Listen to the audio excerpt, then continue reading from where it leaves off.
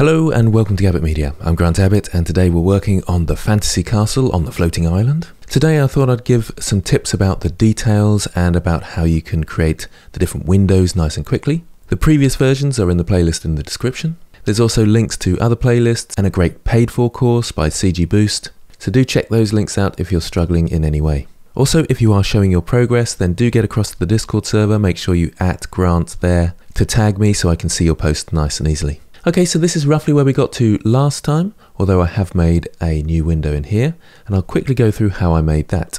Now you can see our door here and the stones around the door. A quick tip for this, if you want it to look slightly less chunky and a bit more curvy, perhaps a bit more stylized if you're doing the low poly look, is to add the bevel modifier.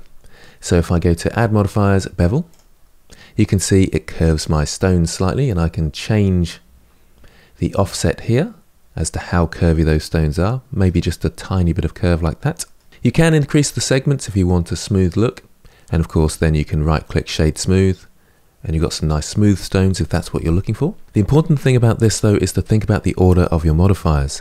So the shrink wrap is happening first, so it's sticking to the castle first, then the solidify is happening, so it's sticking out and creating solid stones, and then the bevel's going on top of that. That's important because if we move into one of these stones, you can see that this edge here, going backwards, is beveled as well. If I move it above the solidify, it looks totally different.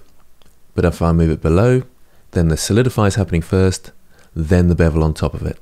So I quite like the look of that, so I may add some bevels to my other stones as well. And you can experiment with the offset as to how smooth you want your stones looking. You can also up the segments, but do remember that's adding more polygons for when you apply it for games. If I press Z on my keyboard, you can see that it's adding quite a lot of detail there, which again, you wouldn't want in your game engine. So I'll turn that down for now. So I want to be able to move this into position, let's say up to the top tower. If I press Shift D to duplicate now, and then start moving it around, we get all sorts of problems. Because there's two things happening. One, it's got a shrink wrap, so it's trying to shrink wrap to the castle. And two, I've got snapping turned on, so it's trying to snap the shape to the castle as well. So I'm going to right click, so I've got that duplicate there. It's right on top of the old one, and that's what right click does. So I have got a duplicate. Let's just go to the outliner, and I'll call this top window, so there's no confusion. Now in order to move this, it's fairly straightforward. I can just turn my modifiers off for the moment, move it into position, and then turn them back on. So let's minimize the bevel, turn them all off in the screen view, turn snapping off. Let's go to front view for this with 1 on my numpad, G to grab and move it upwards, and then just rotate and move into position. If I press 3 on my numpad, I'm on the wrong side, so Control 3 will take us to the other side, and I can then grab and move that into position, and full stop will zoom in on my object. So you probably want the windows a similar size, so somewhere around there. You want it to try and match up to the shape fairly well so the shrink wrap doesn't push it too far out of proportion. And just make sure you haven't got any of your mesh that's inside your shape. That may cause problems.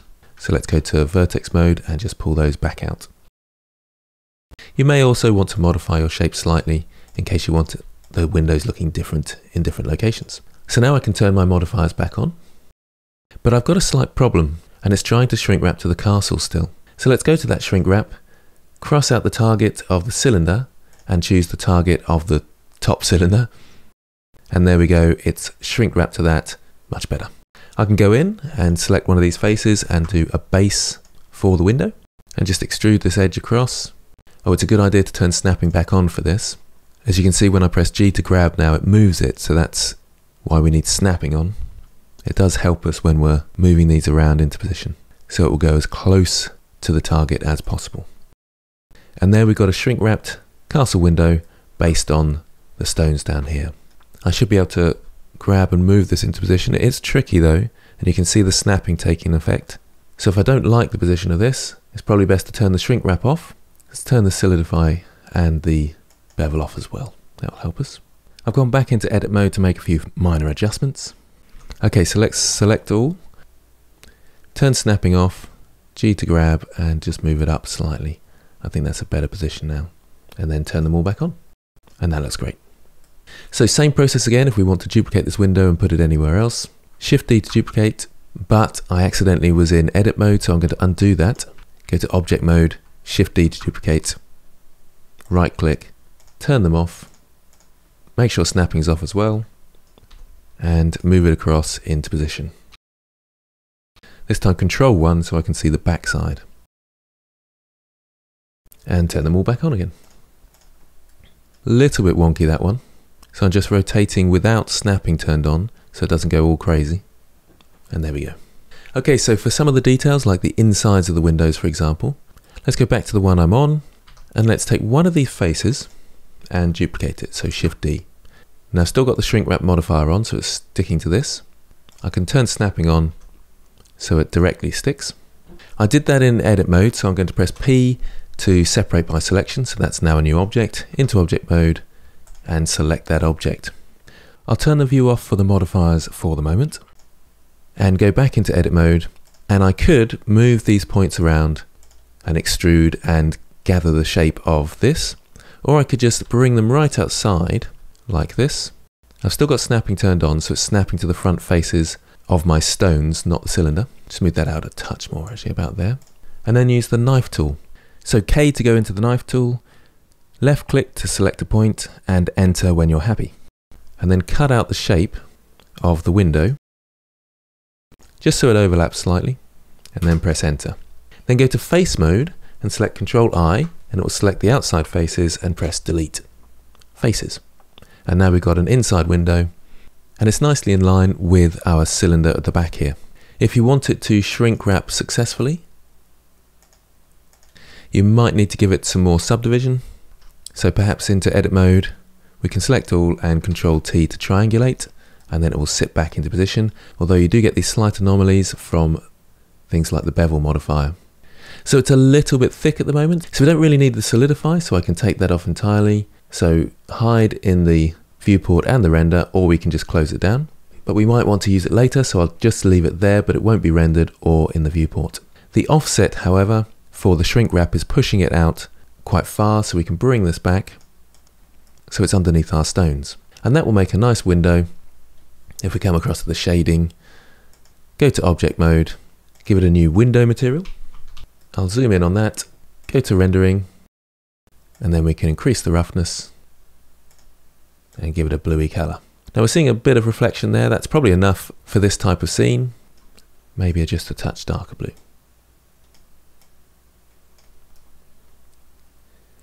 You may need to turn on, in the render tab, screen space reflections if you want it to have slightly better reflections. So that's doing the windows. There's a few things we can do with the roofs as well to make them look a bit more interesting. Let's go back to layout mode, click on one of the roofs, and I think it would be best to separate it from the base. So into edit mode, I'll select the edge loop in here, so 2 to edge mode, Alt, left click to select the edge loop, G to grab, oh, and I've got snapping on, so I'll just turn snapping off, G to grab, and I've already separated it. So if you haven't separated it already, you press V to rip vertices. So if I select this edge loop to show you how to do that, if I press V, it will split them apart like this. I'll just undo that. So the same for this one, V to rip. These are already ripped, so they are separate like this. So all I need to do now is select all and P, separate by loose parts. That will make the roof a separate object from the base. So let's click on the roof, go into edit mode, and there's a couple of ways you can make the tiles. The one I find the easiest is to use the knife tool. So press K for the knife tool, you'll get this knife with a green square on the end, and when you go over a vertex, you can see that it has a red outline, and that's the best place to add a cut. So I can cut one there.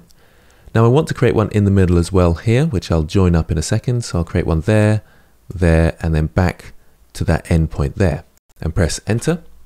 Now I can go to vertex mode and select this one and press J to join, and this one and J to join. Then I can go to edge mode, select this edge. Let's press full stop on my numpad or period key on my numpad, zoom in, and then just go round to the side and grab it outwards. And we've got a jutting out roof tile. I can scale the middle up a bit into position. And there we have it. So we can do a few of those around the place. Now this gives a really nice low poly look. So if I go back to object mode and into shading mode, you can see it's got a nice sort of roof tile look there. If I shade smooth on this, however, it doesn't look too bad, but it's not quite the same effect. But if you're painting this on, it'll be fine, and you just paint highlights and crevices. So you'd only put shade smooth on if you weren't doing low poly and you were doing hand painted. So that's one roof tile. I think I'll do another couple of roof tiles in the same way, so you can see once again the techniques. Knife tool, cut, cut, cut, cut. Enter to select the cut, and then vertex mode, select the two, J to join. Then you can select that edge, grab to move it out, and we've got another roof tile. I will actually go back to shade flat now, and let's just tidy that up a bit. It can look a bit jaggedy. I think that looks a bit better when it's like that. Another thing you might like to do is grab the very end faces here and extrude a few out, and just move them into position slightly so they're in line with your roof, and maybe make them a bit random. So just E to extrude and move it into position, and you can see it's looking quite interesting now. You can go one step further and with the knife tool create a cut in here that goes all the way around. Into face mode, select those faces. I'll zoom in with period key, delete those faces, and then select these two faces and fill, F to fill. And you can create those sort of notches as well in the roof tiles. I think one of those in here would look good. So K for knife. Don't worry too much that you're creating n-gons. They're on flat surfaces, so it's not too bad. Sometimes your knife tool messes up like this, just right click and restart. Yeah, so I've done it again. I've clicked by accident on the back there, so I'll escape that again. I'll go from the other side this time. K for knife tool, there we go. Select those faces, delete the faces, and then go to edge mode and fill those in. And we've got another notch there. I think it can be a good idea to change the size slightly of the pieces sticking out. So if I press GG to edge slide that, and GG to edge slide this, so it creates a thinner one, and then 3 to go to face mode and extrude this out, round to the side, line it up, and we're getting some nice interesting roof tile shapes. You can combine these two techniques, so I'll do that around the edge here. I'll select this face under here, E to extrude and pull it out. I'll press K for the knife tool and come right into here for this one, and press enter to set. 1 for vertex, J to join with those two, and J to join with those two, and select these two and pull them outwards. And there's quite a fat roof tile, so I might need to adapt that shape slightly. And there we go, some interesting patterns on our roof that help give it character, and I think a bit more of a fun feel. Do remember to go in and edit your shape slightly to help that character along. So moving some of the vertices around is quite important if you're trying to get that nice low poly feel and that sort of chunky look. Not so much so if you're going to be doing hand painting later on. So in the next session I'll be hand painting the castle and going through some tips and tricks about that. I think I've decided that there's going to be a dragon over this side and maybe a knight on a horse, but whether I'll make a tutorial on that or not, I'm not so sure. Let me know in the comments what you'd like to see. Do share your results on the Discord. So until next time, thanks for watching.